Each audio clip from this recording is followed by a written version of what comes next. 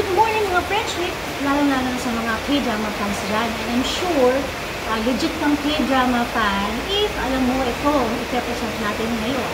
So this is supposed to be our breakfast, pero yung restaurant is, mag-open sila 11 o'clock lang. So naging brunch na siya instead of breakfast na ngayon lunchtime na kasi pinapick up ko siya.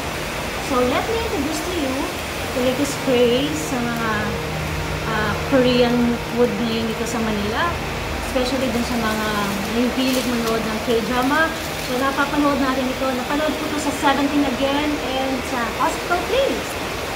So let me introduce to you the Korean egg drop sandwich by Momo.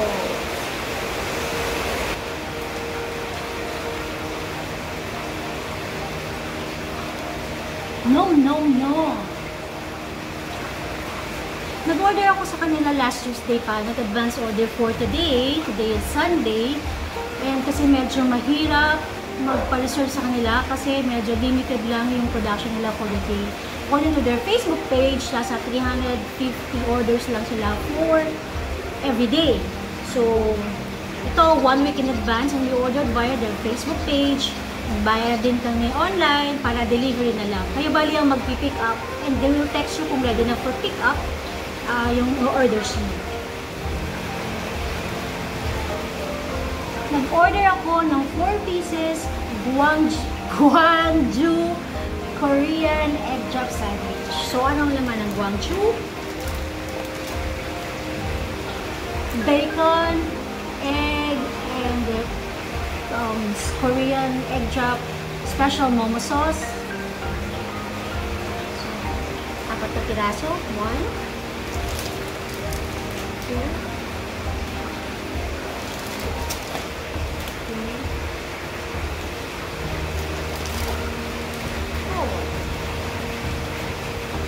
So, ganito yung packaging niya.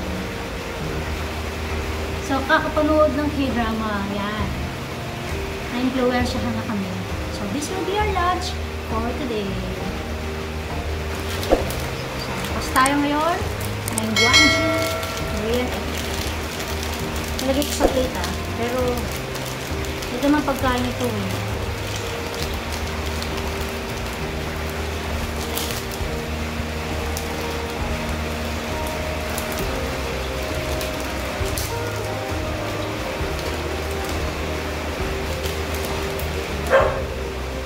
Yan, dami laman. Ang tatapon.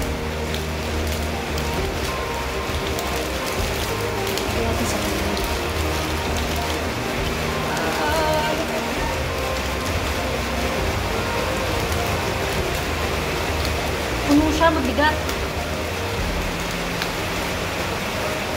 There you are. Dadan!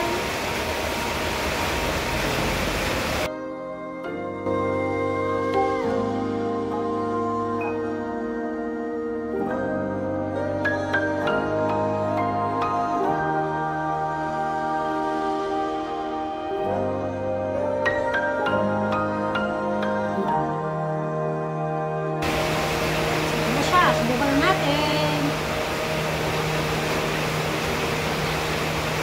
Yung bacon. Yung cheese. Konti-konti muna. Ito na. May corn siya.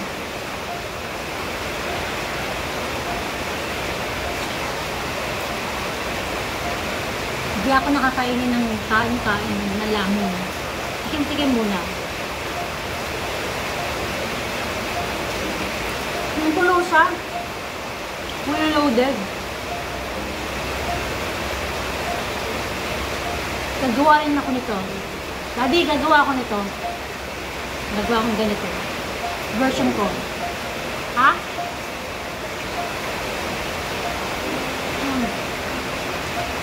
Yummy! Craving satisfied!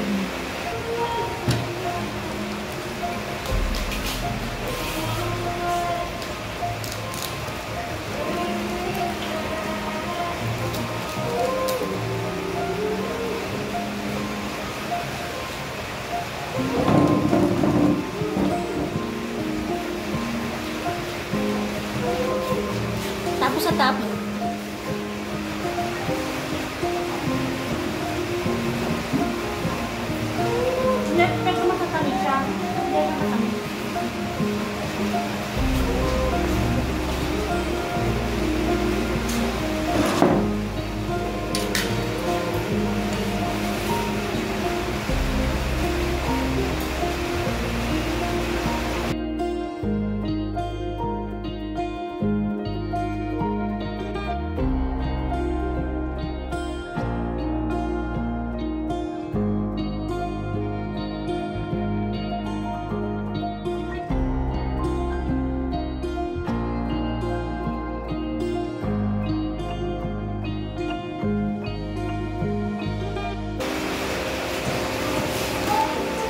kainin, pero bakit sa k-drama parang ang galing nila kainin, nagmamadali pa.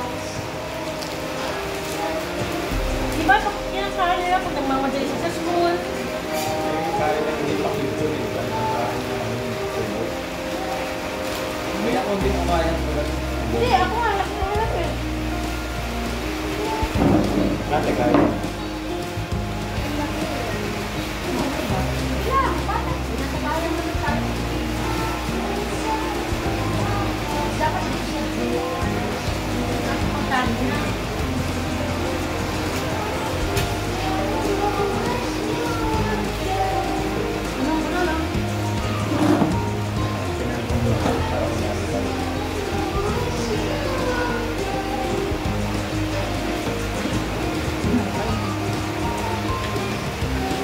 Dami itlog.